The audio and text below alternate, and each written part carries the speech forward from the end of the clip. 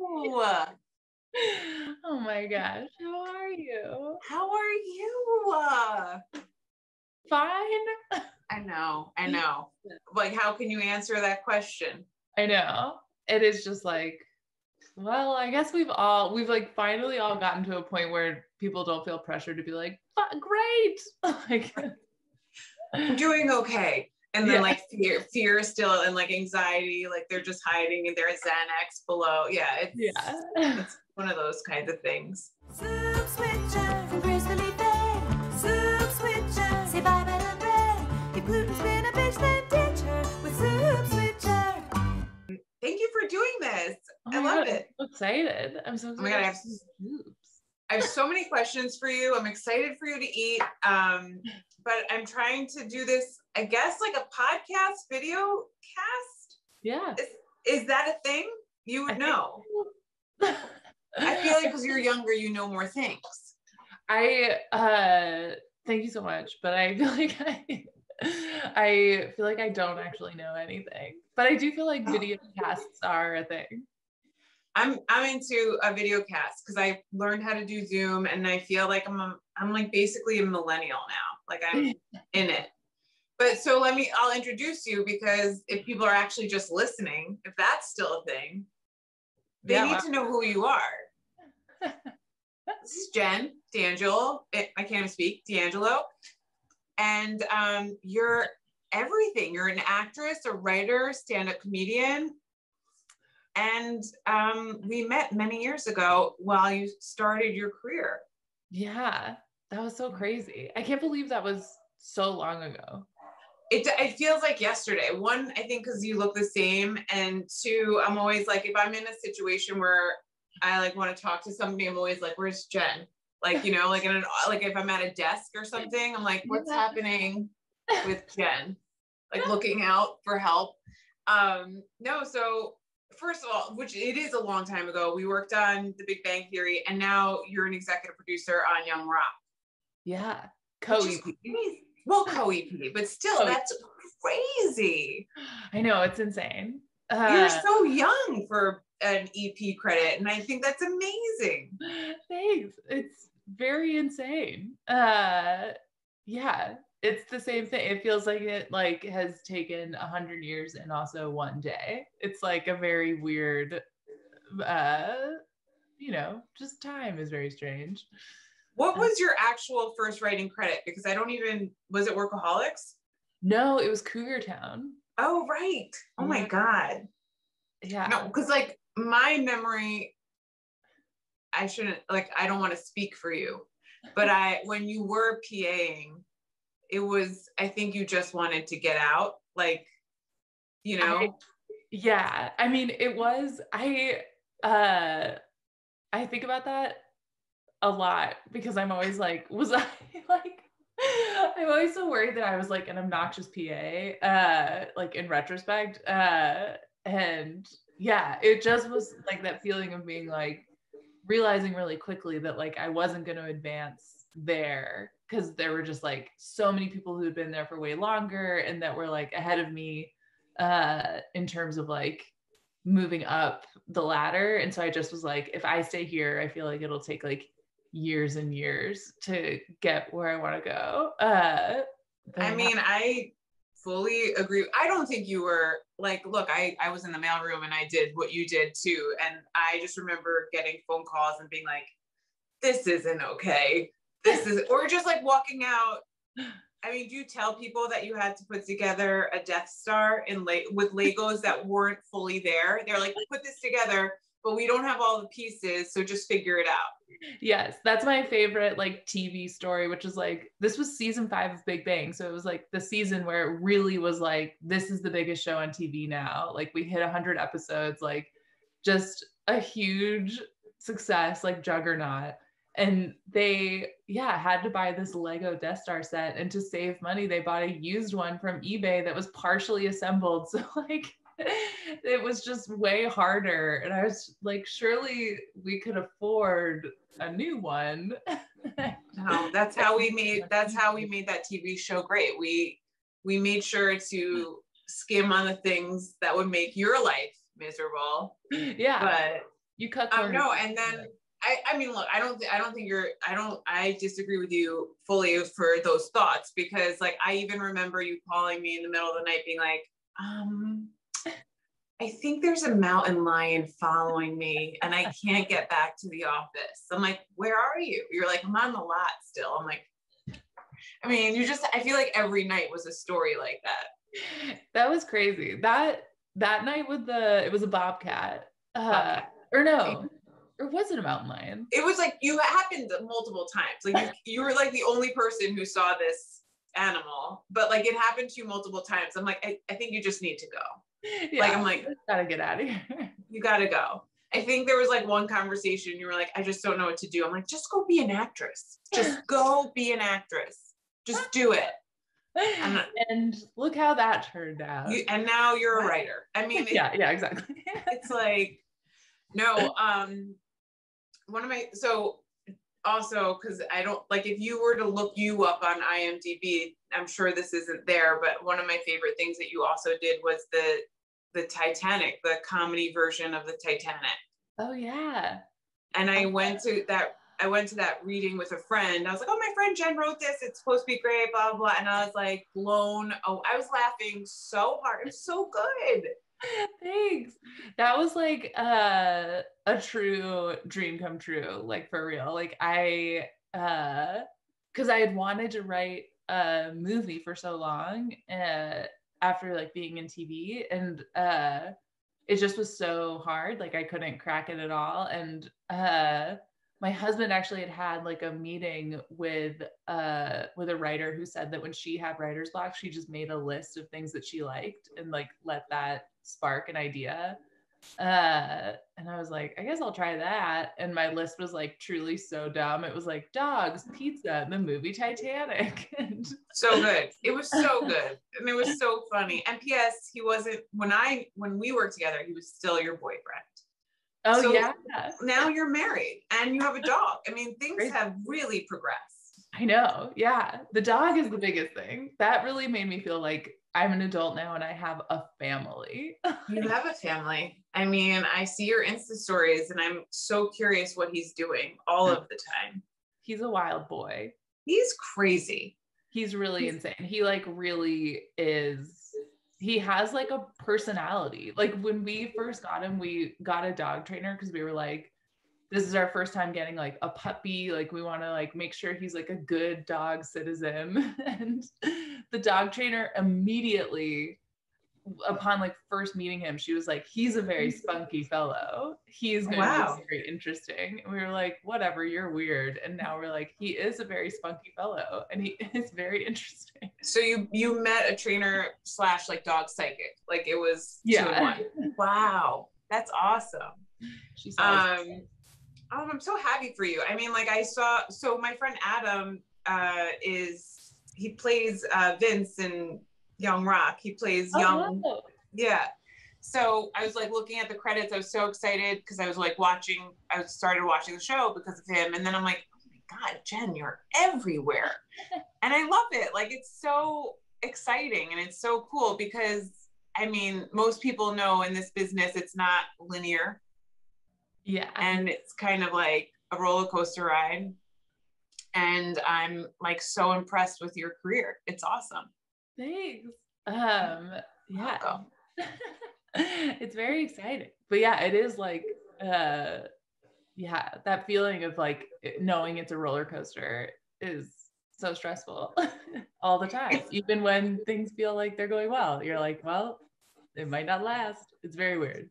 But so, I mean, I was just talking to my friend Beth, who's a showrunner at Warner Brothers, and she's like, you know, you get so excited because you're like, okay, great, I have an overall deal, like I could breathe. And then you're like, no, you can't, because you don't know what's going to stick. You don't know what the next day is going to be. And, you know, I mean, that's like for me as a freelance person, like, I never know what show I'm going to be on. If I'm going to be called, do I have to like call somebody and be like, hey, I'm still working? Like, it's constant. So, but more importantly, like, do writers eat soup? I mean, like, do they eat soup in the writer's room? That's really what we need to know. I mean, I love a soup. That is like truly the thing that I miss the most is lunch just like in the pandemic. I mean, there's a lot of things I miss in the pandemic. Right. You know, But like like a happy normal life, but right. but I do miss lunch mostly because like you could always get a little soup. God. Felt like I don't honestly, because I see actually this, I was thinking about this too. We worked together. You were a writer on Happy Together and I was in the booth switching. Yeah. I never saw you. Like, I feel like I know. that's the bummer part about switching, is like I never get the inside gossip of like what's going on in the office and like this and that. And I'm sure, you know, because like writers stick together. They like kind of walk in groups. They sit in groups. And so like whenever I saw you, I'd be like, hey Jen, you know, like, cause like I'm upstairs. I'm with the sound guys now. It really was so crazy. I feel like every tape night I was like, I should go visit Tracy in the booth. And I got like so excited to do it. And then I would just be like, it's weird when I leave for a long time. Like anytime one person leaves, you're like, where'd they go? Like people, that's the thing. People don't realize, like with writers, they stick together and like, it's like the cool club. It's like, and then when somebody knows somebody, you'll be like, okay, like I'm just gonna, like, you know, when I was Andy's assistant, like back in the day, I didn't know you then, but when like I could sit with the writers and people, I just blended in. Yeah. But like when I come downstairs in my heavy like vest and scarf, because I'm so cold upstairs, people are like, no, you can't. That's a cold woman. You can't. Yeah. Like you could go upstairs. You could go back up. Like, why does she have like a walkie? That's weird. No, but I was like thinking about that. I'm like, oh my God, we worked on Happy together, but I never saw you. And when I did, it's like super exciting because you're like, oh my God. But as writers, you guys get to eat meals together, this and that. I don't think, from what I take, I don't think soup is a big one. I'm gonna push soup when you guys come back from the pandemic and you're actually in a room. I'm gonna push soup, and that's what I gave you to try. I'm so excited, by the way. Also, I don't think people in the room also eat that healthy. I'm assuming, I don't know. No, they really don't. I remember I worked on a show with one writer who was doing a diet, and like it was very weird. We were just like, what are you doing? Like it was one of those meal delivery services. So they would have like a meal, you know, like a set thing like every lunch. And so they wouldn't order anything and they would just like sit and eat their like very healthy looking. You stopped walking. She was not able to walk in the group and you were like, go sit up in the switch. Like you're like, you're done. Yeah, go be a cold woman over there. She didn't get an episode that season. That poor yeah, girl. She was tired. Yeah. Well, you know, that's what I get it. Okay, so wait, what did I send you to try? So you sent me the summer minestrone, which I'm very excited about. Okay, great. And lentil, I think. Oh, you don't like lentil, I feel like, from your facial expression. I just got scared that I was misremembering that it was like lentil and something, but it's just lentil, right? It's just lentil, just like lentil soup. Yeah. I will say I was more excited initially about the summer minestrone, and so this one I heat this one up on the stove. And then the lentil, you're like, fuck it. The lentil was microwaved because I was like, I don't want 2 pots to wash, and I don't want to wash them out. So I'm so sorry. You do you. So I'm gonna creepily watch you like we discussed. It's not as creepy as you think, you know, because it's so fast. Like I didn't even see it. Like it's so fast. So oh my God, you ate the summer minestrone. Is it the one with the noodles, the lentil noodles, or no noodles? Lentil noodles. Oh, I'm saying it's good. You might not think it's good. This is for you to review. It's amazing. Okay, it's like so fresh. No, it tastes like truly so fresh. Like the vegetables taste so good. Oh my God, Jen. Well, that's like when I was switching. So as you know, writers get to like schmooze at the craft service and they get to, I don't know, like go into the green room and drink wine. I don't know if that's still a thing. No, I never did that. That was always way too scary to me.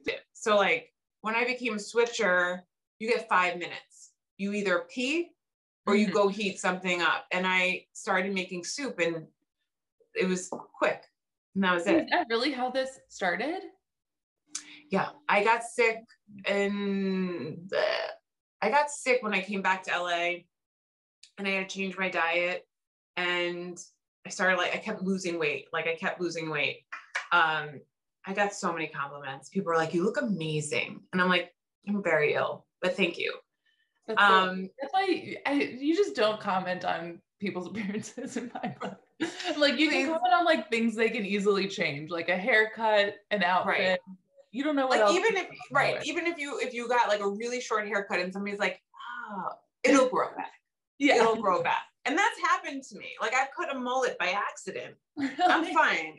I could put it up and it'll grow back. But like when somebody's like, you look amazing, I'm like, well, how did I look before I was actually very sick? But thank you. Like I'm unhealthy. I'm super unhealthy.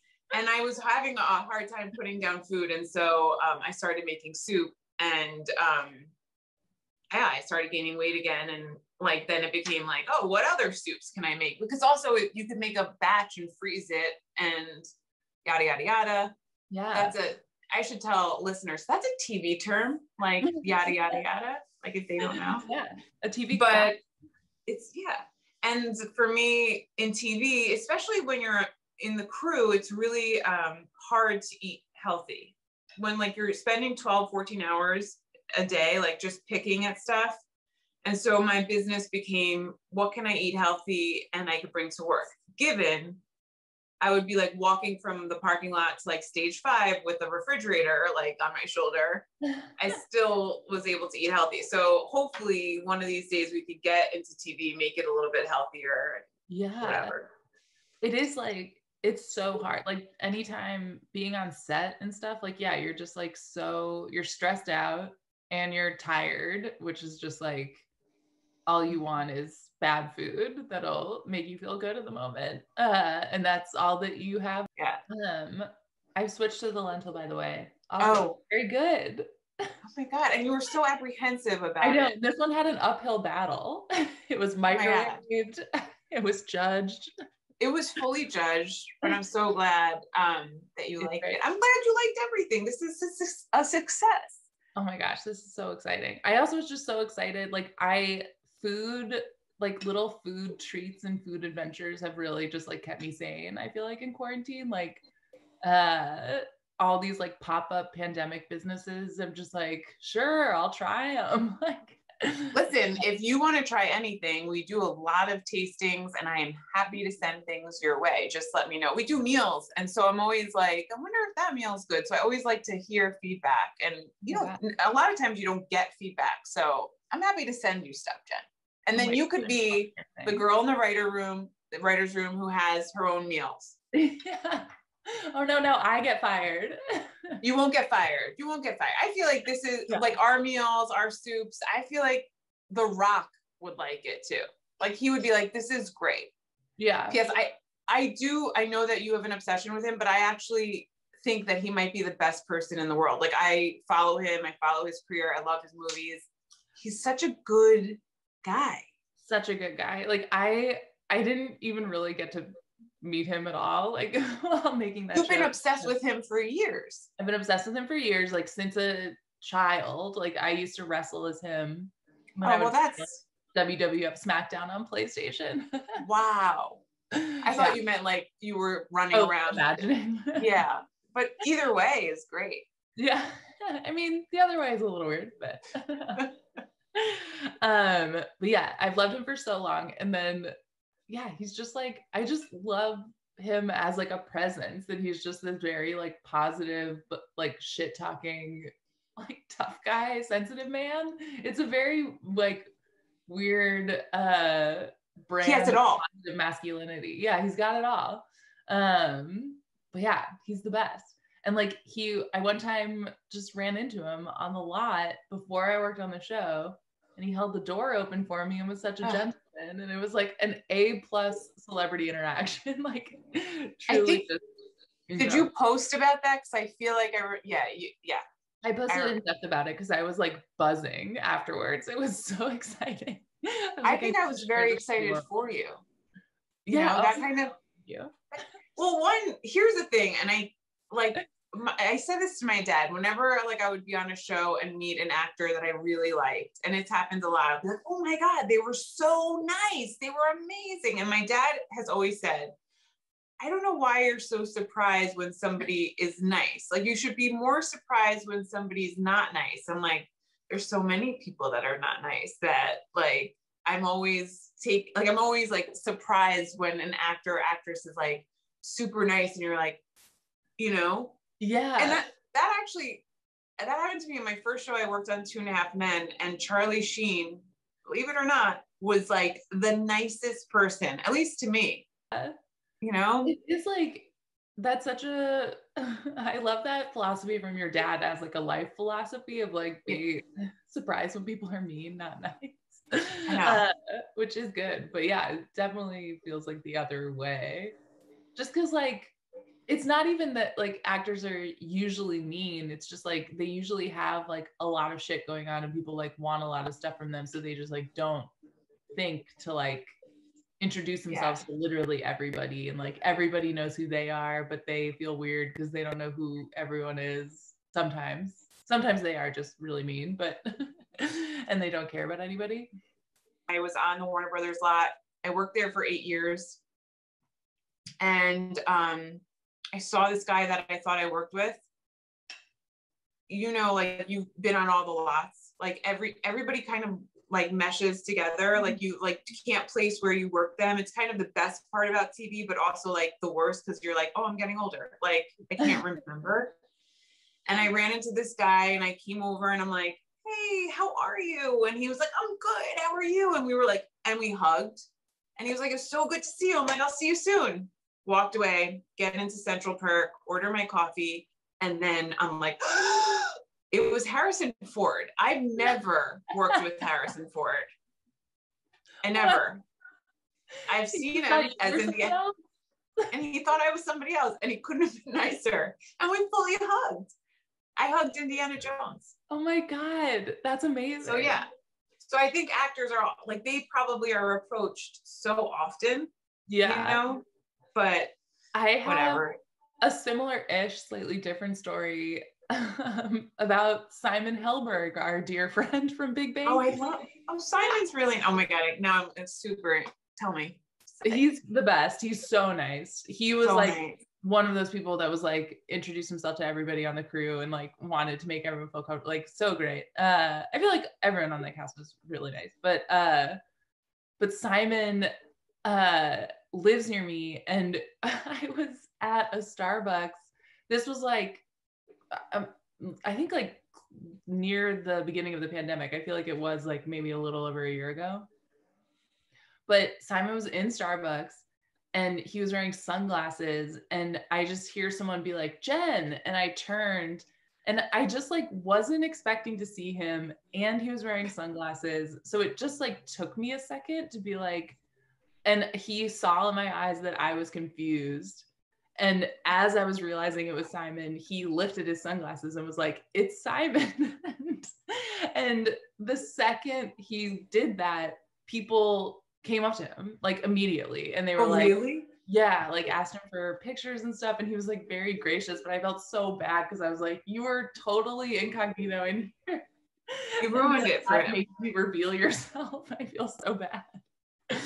Like, reveal yourself. Hey, Jen. And you're right. He was one of the nicest guys ever on that show. Yeah. So nice. Yeah. Oh man, that's a great story. I feel so bad that I ruined his little morning coffee pickup. But you know what? He was probably so excited to see you. Yeah. Not for nothing. Like you left before I left. The fact that like anybody remembers me from the show, I get like super excited about too. Me too. Yeah. I know. I was like also so excited. I was like, yeah. Talking about feeling bad, I've always felt bad about this, and I just want to bring it up again. And I know we've discussed at length, but man, I always feel bad about that two-hand touch football game that I made you come to, and then you got thrown in a ditch by one of my friends, and you had to like whisper to tell me, Tracy, Tracy, your friend just threw me in a ditch. Oh my God. I'm so sorry. I think that was like the last time we hung out as friends because you were just afraid of every time I'd invite. So fun and yes, quite scary. Like I was like, I'm not built for this level of competition. Like I really can't. It was very fun. But I have such a vivid memory of like the photos that we took at that, because I remember like my team, I think, won and we were taking like victory photos, but I'm like way separated from the group. And I look so out of place. In shock. You were beaten up and like, yeah. I mean, I'll have to post one of those pictures. I have them. No, I loved those games, but they were friendly. Nobody there played sports. Like that was the thing. Like none of us like were good at it. And then I invited this one other person, and you just got tossed. I felt so bad about for years. No, I mean, it was the best. I wanted to bring up this. I mean, I'm floating all over the place while you eat the soup, which I love that you're doing. Do you realize how big of a deal it is that you're writing the Hocus Pocus movie? Or you might not be finished with it. You might be finished with it. I'm not finished with it. It's a giant deal to me also. Like I love that movie so much. And there was like a time after I pitched to write the sequel, there was a time where I thought I didn't get the job. And I was so sad. And like, it was a combination of being like, oh, I'm like so sad I didn't get that job. And then also like this feeling of like, no one else could write that movie but me. Like I'm the biggest fan of Hocus Pocus. Like I've seen that movie like truly 200 times. Like I love it so much. I watch it every Halloween.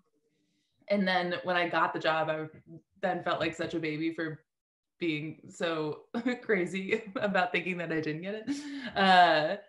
And I was so excited. And then when I sat down and just like literally wrote like exterior Salem, I was just like, like this is so exciting. Like I can't believe this is happening. So great.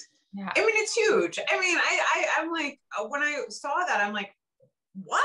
I go, this is huge. I mean, it's such a staple. Like everybody knows that movie. I mean, I think that's so cool that you're doing it. You know what? I'll wrap up my soup questions with you. You're a writer, you're a co-EP, you're writing Hocus Pocus. You, on your downtime, still do improv at UCB, I think, right?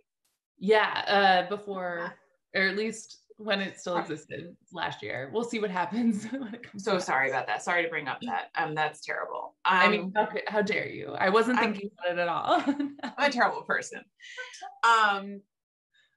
One, I'm going to ask you a question about soup, and then I'll ask you a question about like what listeners would want to know. If you there was a soup sitcom, what would it be called? Oh my gosh.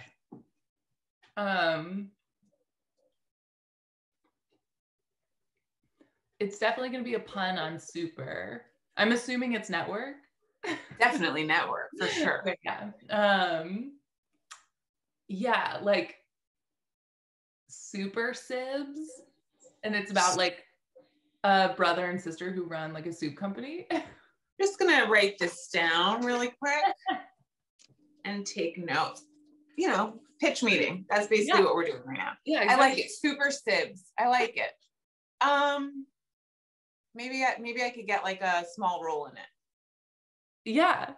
Okay. I mean, we could be the Super Sibs. Oh, Jen, I love that idea. Oh my God.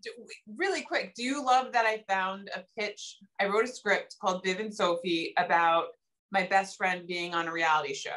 It was based on my friend Teddy, who ends up being in life on a reality show. I know. So like your dog trainer, somewhat psychic. And then on that pitch, I found it in my house, in like my parents' house. I'm like looking through it, and I cast you. Like I put you in it, and I was like, oh my God, I love this. That was so nice. Very funny. Yeah. Also, I just have to say, every time you popped up on Real Housewives, I would get so excited. I was like, Tracy. My sister was just like, can you brush your hair for these things? So I was like, I'll try. Talking about sibs, you know? So yeah. They're going to tell you for super sibs. Oh, Jen, I'm so glad we talked.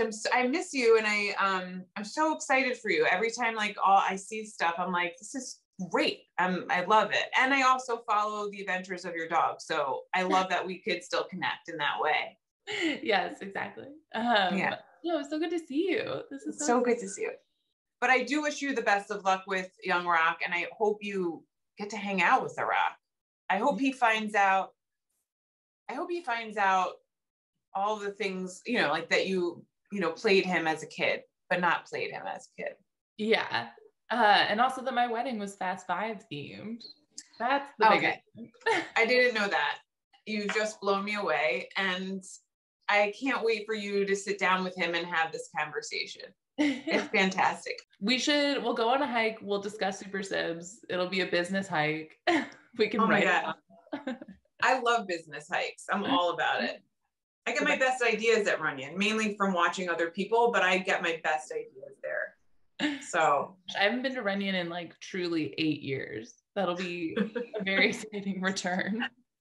You know what, Jen, I'll go with you. And if I start to breathe heavy and like hyperventilate, we're on the same page.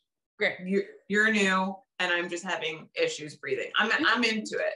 But I do love a hike and I haven't gone. And I think once I get vaccinated, I'll feel better about it. I did go to Runyon during the pandemic and I went really early, but when I was coming down the mountain, it was so packed.